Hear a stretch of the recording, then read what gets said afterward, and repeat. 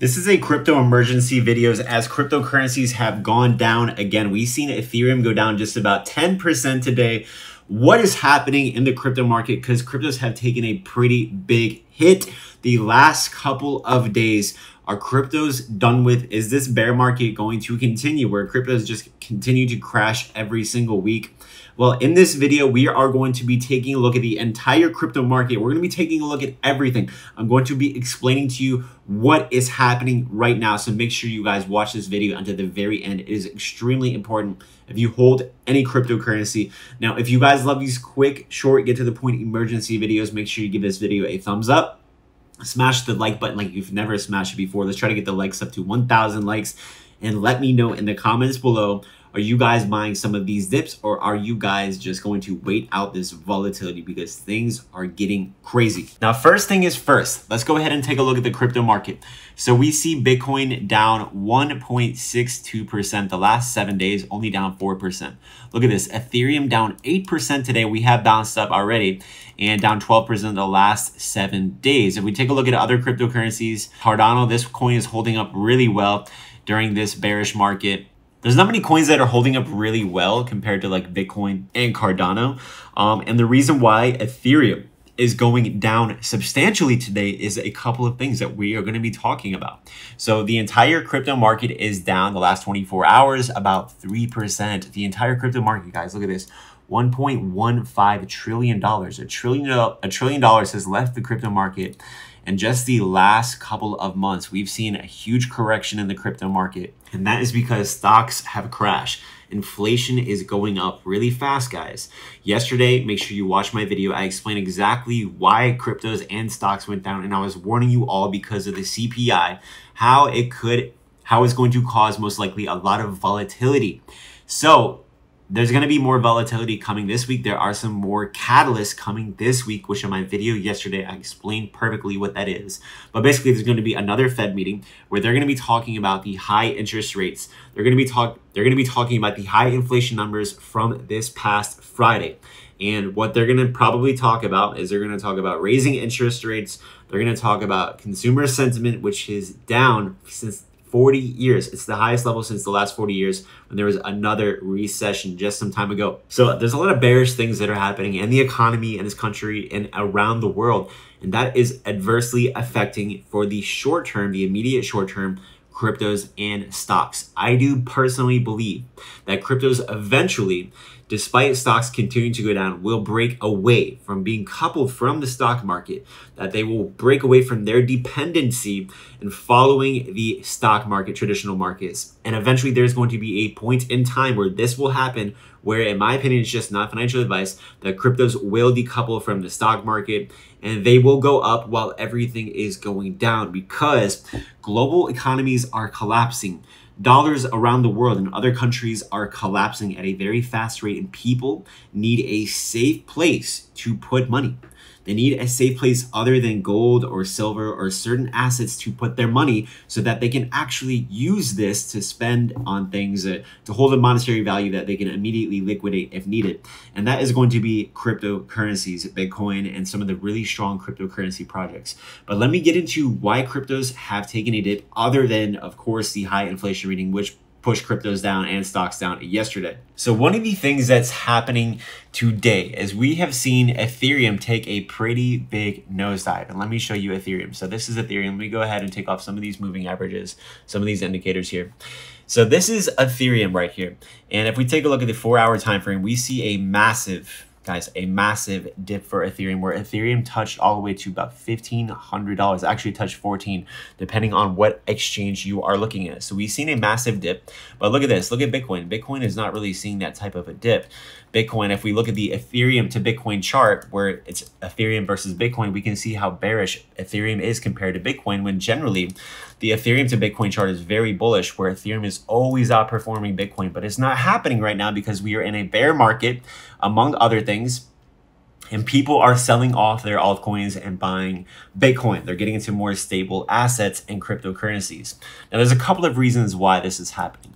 Now, there is a lot of market manipulation taking place because of the Ethereum merge. So the whales are going to try to drop Ethereum as much as possible before this merge takes place because it's going to be a huge bullish catalyst for Ethereum and the entire crypto market. And a lot of miners are pissed off that they are going to be cut out. Their business is going to be cut out completely because Ethereum is switching to proof of stake.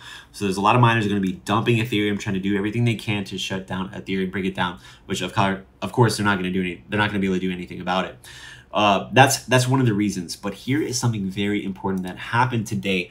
So Ethereum, as you know, there is a staking pool in Ethereum, and there is a staking pool where there's all of this money staked in Ethereum, where you are able to stake your Ethereum ahead of the whole merge, and you're able to receive rewards. And what they give you is the staked ETH token when you give your Ethereum to them. Now, the staked ETH token is actually pegged and backed by Ethereum. And what we are seeing, ladies and gentlemen, is a potential depegging from Ethereum. So the peg is not 1 Ethereum for 1 staked Ethereum. It's actually getting under.